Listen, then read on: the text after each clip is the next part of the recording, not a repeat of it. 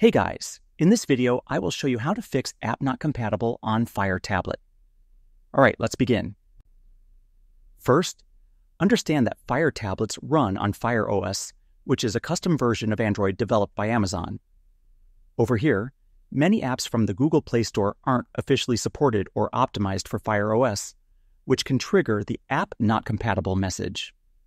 This often happens when trying to install apps like YouTube, Gmail, or even some games. If you're trying to download APK files using the Silk browser, the first thing you need to do is open settings of your browser. From there, navigate to Security and Privacy, and make sure Apps from Unknown Sources is turned on. Also make sure it is turned for the Silk browser. This allows you to download and install APKs from external sources. Next, go to App Info of Silk browser.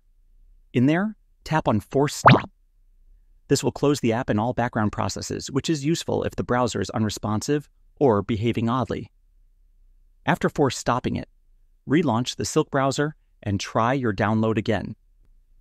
After that, check your Fire tablet's OS version. Go to Settings Device Options, System Updates, and see if an update is available. Older Fire OS versions might not support certain apps, so updating can improve compatibility. If that still doesn't solve it, go into your Wi-Fi settings and try turning your internet off and back on. Reconnecting to the network can sometimes trigger a stuck download to continue. Lastly, if none of that works, try a simple restart of your tablet.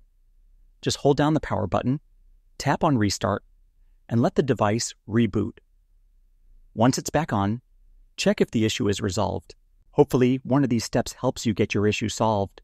So that's basically how you can fix app not compatible on Fire tablet. And that's it for this video. If you found this helpful, consider subscribing and giving this a big thumbs up. Thanks.